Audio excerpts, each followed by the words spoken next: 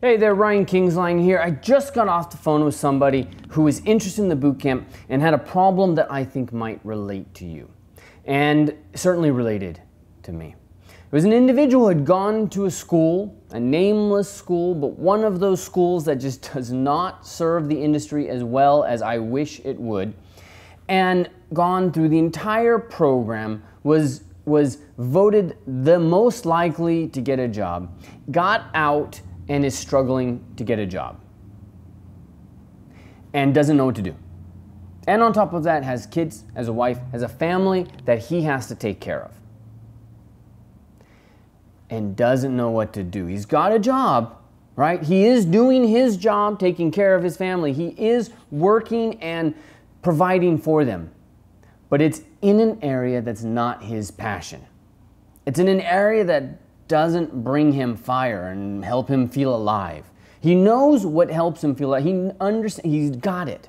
Okay, but here's the deal. When I have the conversation with him, when I'm talking on the phone about him, about this career and about what he has done and about what he wants to do, I hear one thing that I've heard hundreds of times. I'd like to do this. I enjoy doing that.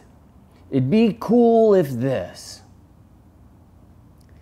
And the really important part of that is the utter vagueness in the entire lineup. I'd like, I enjoy, it would be cool. But this is a job, a competitive job. You want to do a job that when there's one application for it, there's 800 portfolios there. You want to go into that situation in a world that's governed by sharks, in companies that are traded on the stock exchange, that are worth billions and billions of dollars, on properties that are worth billions of dollars, on properties that if they don't succeed will tank entire companies, if not divisions, if not entire companies. And have the layoffs that come in this industry don't come because the artist doesn't do his job. They come because decisions are made, financial decisions or art directing decisions that just do not help this thing and ultimately sink it. Usually financial. Let's blame it on the finance geeks, because they're the ones that are building this architecture. And this is the point. If you don't know how to deal with that architecture, if you go into that conversation and your thing is I'd really like, I enjoy this, you're going to be eaten a fucking alive. You are not coming out of that meeting alive with your hopes, your dreams intact. You are not. They are going to eat you. So what do you want to do? What is the purpose of you listening to this video, of talking about this, of doing this work night after night after night? Why are you doing this to yourself? Is it because you like this? Because this would be cool? Wouldn't it be fun? Stop playing games with your life. Get serious about what you want to do. Do you know which company you want to work at? Yes or no? Not, it would be nice, this would be fun, that would be cool. Get serious. Do you know which company you want to work at? Is there one next door to you where you can get to know the artists, where you can have coffee with these guys? Is there one next door to you? Find it. Are there artists near you doing this work? Find them. The individual I was talking to is from Chicago. There's a game studio down the street. And when push comes to shove, that's what he says he wants to do. Now's the next question. Do you know any of these artists? Do you know who they are? Get serious about this. We're not playing here. All right, play is for college. That's liberal arts, that's play, okay? This is serious. Get the work done that matters. Do you know any of these artists? Yes or no? No, is usually the answer. In less than a minute, I have found the LinkedIn and the Artstation of the artist. Go on to linkedin.com, search the name of the studio, look for the job position, character artist, environment artist. Grab the person's name, go on to Facebook, go on to Artstation. What kind of work do they do? Does your work look like their work? See, too often, this is one of the most important things for me to communicate to you. People go into this career, into this job with love in their heart, and their strategies are those of an artist. And they get eaten alive. And they burn out. Some are burned out before they get a job. Some get the job and they burn out in the job because they've forgotten that this is a job. But it is a moment in which you get to combine your capacity to provide for your family with the passion that's inside you.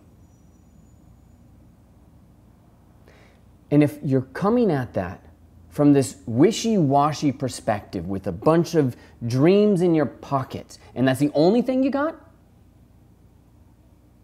it's going to be disappointing. If you want those dreams to succeed, you got to bring more than just the dreams. You got to bring some ammunition. You got to bring some strength. You got to bring some power. And where do you get that power as an artist? Because see, doubt is actually a sign of intelligence. The fact that you're doubting your work means that you are rationally evaluating this. Now, if that doubt calcifies into fear, and that fear calcifies into paralysis, that's a problem. That's a mental problem. That's a game you lost up here. But we can deal with that. Doubt in and of itself is just being intelligent and weighing all of your variables. It doesn't mean that you're not strong. It doesn't mean that you can't do this. It means you're bringing your brain full tilt into this too. Just don't tip into fear, which is you've lost it. You're not thinking clearly anymore. Now it becomes personal and it's identity, and now that's where weakness creeps in. Does your work look like their work? Because here's the secret to getting a job. You heard me say this a dozen times, I'm sure. Here's the secret to getting a job. Your work looks like you should be working at the studio. None of these companies are going to take a chance on you. They don't give a fuck about you. Yet.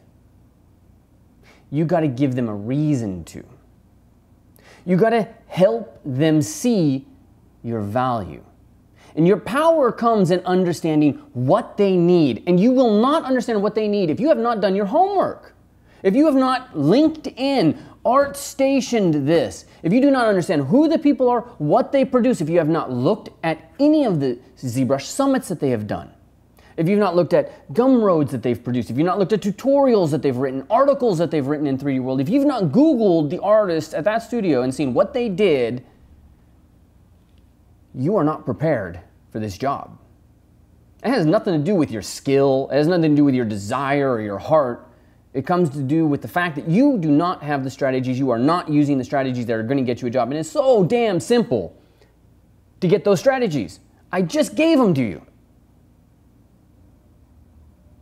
So when I talk to you on the phone, I'm going to want to know who are the artists that work at the studio that you want to work at. Have you done your homework? If you have not done your homework, your hopes and dreams do not have power and strength to bring them into reality.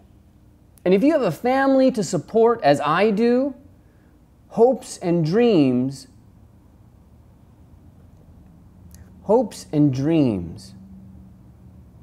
demand, they require they ask and they should get your respect.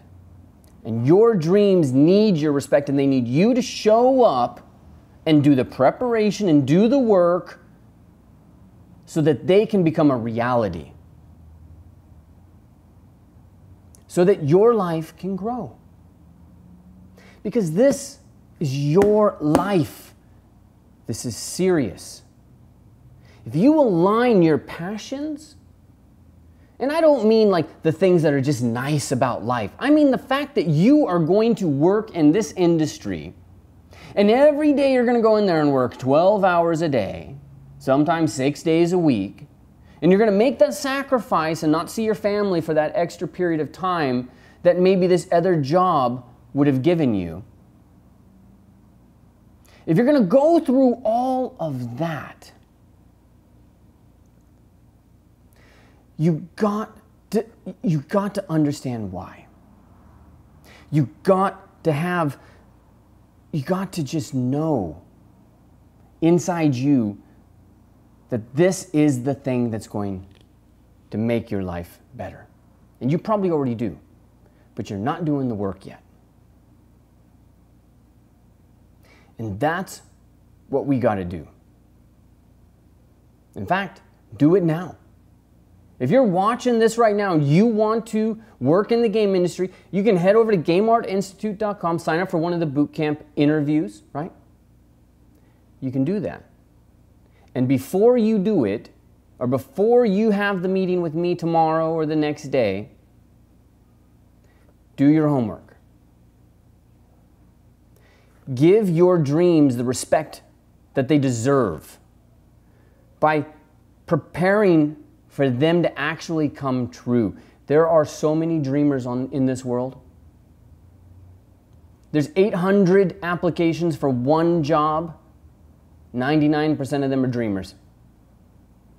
Game studios know this. And they know how to weed them out very quickly. If you do the work that matters, if you look at the artists and you're looking at their work, as I'm looking at their work right now, and you say, okay, I've got to do work that's at this level, and you do that work that's at this level. It might take you 2 months, it might take you 2 years, but it doesn't matter. See, most of us want that job, and we just shoot for it, right? We think we're going to just hit that home run and we're going to score, and we spend our whole life trying to hit that home run. This is one of my coaches, one of the most important things one of my coaches said to me was this notion of don't hit home runs, hit singles. Don't go for the moonshot. Every day, work on your work to make it look like what it needs to look like. But most artists have no idea of what the end target is, because it's all about this is nice, this is fun. And so you get into this explorative mode. And you can spend years, I have spent years doing that. Stop doing that. Take this freaking thing seriously. Find out what your end target is. What's the studio you want to work at? Who are the artists that are there? What does their work look like? And every day you move towards that goal. That's what we do in the boot camp. So I want to see you in the boot camp over at GameArtInstitute.com. I want to be talking to you on the phone if this is what you want to do, because nobody is talking about this. You got people spending $100,000 on college with all the intention in their heart of getting a job and being let down, because colleges have let game studios down for decades. Game studios do not trust colleges. I have been on the software side of this. There's colleges, there are colleges across the country that for over 8 years after ZBrush became a default in the industry, they still wouldn't teach ZBrush. You had to know ZBrush to get a job. They still did not teach ZBrush because they don't care about the industry. That's not their focus. But $100,000 of your money to people who do not care that this is what you need to do to get a job at this day and age is not the problem of the colleges anymore. That is your problem. And my problem. And it's why I built the boot camps. It's why I'm doing this, and it's why I'm here talking right now this seriously, this passionately, with things falling down around me. It's because nobody is telling you the truth. Not because they don't want to, just because they're not focused on it. They don't care that much about it. They got other things going on. This is what I do. And I want to have that phone conversation with as many of you as possible so that we can get straight on this. Because the game industry doesn't care where you work. They don't care where you went to school. They don't care if you're a night restocker at Costco like I was. They don't care if you're in Belarus like Vitaly Bulgarov was. They do not care. They care that you have done this work, that you have put the time in your life to prove to them and show them that you can do this work so that they are confident in hiring you. Hiring somebody is incredibly expensive, thousands and thousands of dollars involved in interviews and manpower, and then lost, people that get in there and then don't work out. Every hire is thousands and thousands of dollars. They want to be sure that you are going to do this and that they can get this done with you. Because at the end of the day, this is a money game for them. $80 billion market capitalization for Time Warner's, right?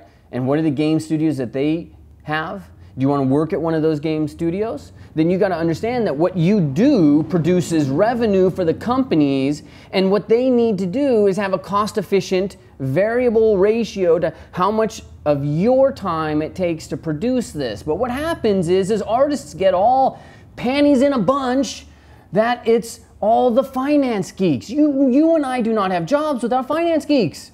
We don't. It doesn't exist.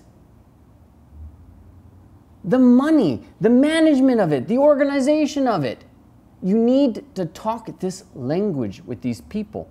And you need to know when to turn the artist on and when to turn this other side on. This other side that can help you manage your life and help you grow in your career. And that's what my conversation with you is going to be about. It's going to be about wanting to be an artist and all that great stuff in your past that got you here to this conversation is not going to get you much further. What's going to get you much further is bringing the strategies and the strength and the power to prove that you can do this, to persevere through all of these problems, and then once you've got there, the game's changed. You still got problems, but you're on a different track and you're in a different level. So I've rambled on long enough, and I know that you want this in your heart. The next step is to make the call, is to have the call with me, to do the interview so you and I can get straight on this. Because it doesn't matter how many phone calls I have, how many videos I do, you got to have that phone call. You got to have that moment where we just come to the truth, which is just so simple. All anybody cares about is the work. And any one of you is qualified to do that work. You might have to do it a year, couple of years before you're qualified to the level that they want, but you are qualified to do that work today. And that to me is amazingly beautiful, that anybody has an opportunity.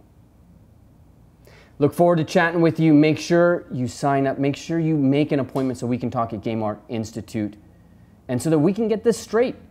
Your life depends on you getting this straight so that you're not wishy-washy anymore, and I'm here to help you do that. I'll talk to you then.